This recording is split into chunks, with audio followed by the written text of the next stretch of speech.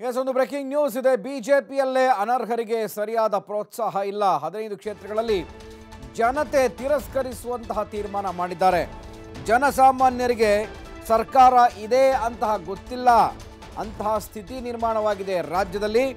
ಚಿಕ್ಕೋಡಿಯಲ್ಲಿ ಮಾಜಿ ಸಿಎಂ ಕುಮಾರಸ್ವಾಮಿ ರಾಜ್ಯ ಸರ್ಕಾರವನ್ನು ಲೇವಡಿ ಮಾಡಿದ್ದಾರೆ. ಜೊತೆಗೆ 15 ಕ್ಷೇತ್ರಗಳಲ್ಲೂ ಕೂಡ ಅನರ್ಹರನ್ನ ತಿರಸ್ಕಾರ ಮಾಡ್ತಾರೆ ಜನ ಅನ್ನುವಂತಹ ವಿಶ್ವಾಸವನ್ನು ವ್ಯಕ್ತಪಡಿಸಿದ್ದಾರೆ.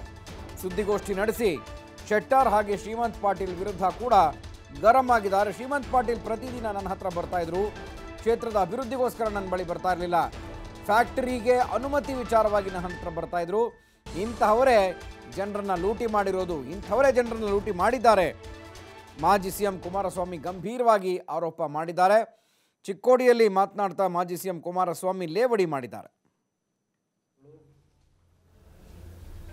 ಮತ್ತು ಅನರ್ಹ ಶಾಸಕರ ವಿಷಯಕ್ಕೆ ಸಂಬಂಧಪಟ್ಟಾಗೆ ಅನರ್ಹರ ವಿರುದ್ಧವಾದಂಥ ರೀತಿಯ ವಾತಾವರಣ ಇಡೀ ರಾಜ್ಯದ 15 ವಿಧಾನಸಭಾ ಕ್ಷೇತ್ರಗಳಲ್ಲೂ ಇದೆ. ನನ್ನ ಅಭಿಪ್ರಾಯದಲ್ಲಿ 15 ಕ್ಷೇತ್ರದಲ್ಲಿ ಈ ಅನರ್ಹ ಶಾಸಕರು ಜನತೆಯಿಂದ ತಿರಸ್ಕಾರ ಆಗ್ತಾರೆ ಅಂತಕ್ಕಂಥದ್ದು ನನ್ನ ಅಭಿಪ್ರಾಯ. ಇಲ್ಲಿ ಬಿ ಜೆ ಪಿ ಪಕ್ಷದ ಅಭ್ಯರ್ಥಿಗಳಾಗಿದ್ದರು, ಬಿ ಜೆ ಪಿ ಪಕ್ಷದಲ್ಲೇ ಇಂಥ ವ್ಯಕ್ತಿಗಳಿಗೆ ನಾವು ಪ್ರೋತ್ಸಾಹ ಕೊಡಬಾರ್ದು ಅಂತಕ್ಕಂಥ ಒಂದು ಭಾವನೆಗಳು ಆ ಕಾರ್ಯಕರ್ತರಲ್ಲೇ ಇದೆ. ಇಲ್ಲಿ ಶ್ರೀಮಂತ್ ಪಾಟೀಲು ನನಗೆ ದಿನಕ್ಕೆ ಕನಿಷ್ಠ ಒಂದು 10 ಗಂಟೆಗಳ ಕಾಲ ನಾನು ಯಾವೊಂದು ಮೀಟಿಂಗಲ್ಲಿ ಮಾಡ್ತಾಯಿದ್ದೆ, ಪ್ರತಿದಿನ ಇರೋರು, ಒಂದು ದಿವಸ ಅಲ್ಲ. ಶ್ರೀಮಂತ್ ಪಾಟೀಲ್ ಅವರು ಪ್ರತಿದಿನ ಅವರು ನನ್ನ ಹತ್ರ ಬಂದಂಥದ್ದು ಅವರ ಕಾರ್ಖಾನೆಯಲ್ಲಿ ಯಾವ ಒಂದು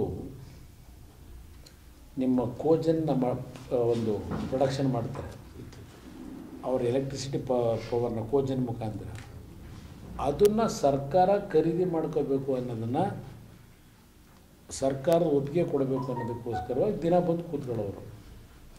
ಕಳೆದ 14 ತಿಂಗಳು ಪ್ರತಿದಿನ ಇದ್ದಾರೆ. ಅವರೇನು ಬಹುಶಃ 14 ತಿಂಗಳಲ್ಲಿ ಒಂದು 12 ತಿಂಗಳು ಆ ಪವರ್ ಕಾರ್ಪೊರೇಷನ್ ಇದೆಯಲ್ಲ, ಶಕ್ತಿ ಕೇಂದ್ರ, ಅಲ್ಲಿರೋರು ಇಲ್ಲ ಕೃಷ್ಣ ಕಚೇರಿಲಿರೋರು, ನಾನು ಎಲ್ಲಿದ್ದರೂ ಅಲ್ಲಿಂದನೇ ಬರೋರು. ಅವರು ಬಂದಿದ್ದು ಈ ಒಂದು ಕ್ಷೇತ್ರದ ಅಭಿವೃದ್ಧಿಗೆ ಯಾವುದೇ ವಿಷಯಗಳನ್ನು ತಂದಿಲ್ಲ.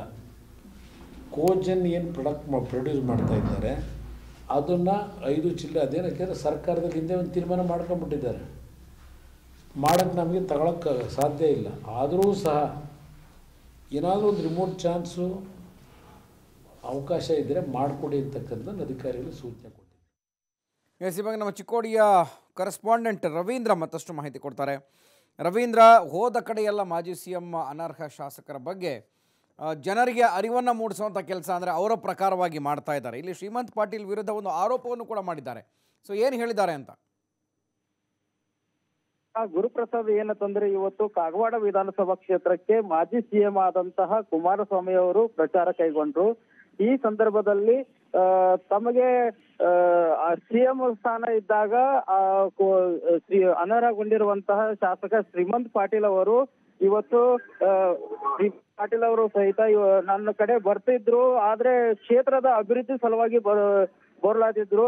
ಅದರಿಂದಾಗಿ ತನ್ನ ಸ್ವಹಿತ ಆಸಕ್ತಿಯಿಂದಾಗಿ ತನ್ನ ಕಾರ್ಖಾನೆಯ ಸಲುವಾಗಿ ಕೆಲಸಕ್ಕೆ ಬರ್ತಿದ್ರು. ಆದ್ರೆ ಯಾವುದೇ ರೀತಿಯಾಗಿ ಕ್ಷೇತ್ರದ ಜನರ ಅಭಿವೃದ್ಧಿಗಾಗಿ ಬರ್ತಿರ್ಲಿಲ್ಲ ಎಂದು ಜನರಿಗೆ ಈ ಕುರಿತಾಗಿ ಮನವರಿಕೆ ಅಂತೂ ಮಾಡ್ಕೋತಾ ಪ್ರತಿ ಪ್ರಚಾರ ಭಾಷಣದಲ್ಲಿಯೂ ಶ್ರೀಮಂತ್ ಪಾಟೀಲ್ ಹಾಗೂ ಅನರ್ಹಗೊಂಡಿರೋ ಶಾಸಕರ ವಿರುದ್ಧ ವಾಗ್ದಾಳಿ ನಡೆಸಿದ್ದಾರೆ ಅಂತಾನೆ ಹೇಳ್ಬೋದು.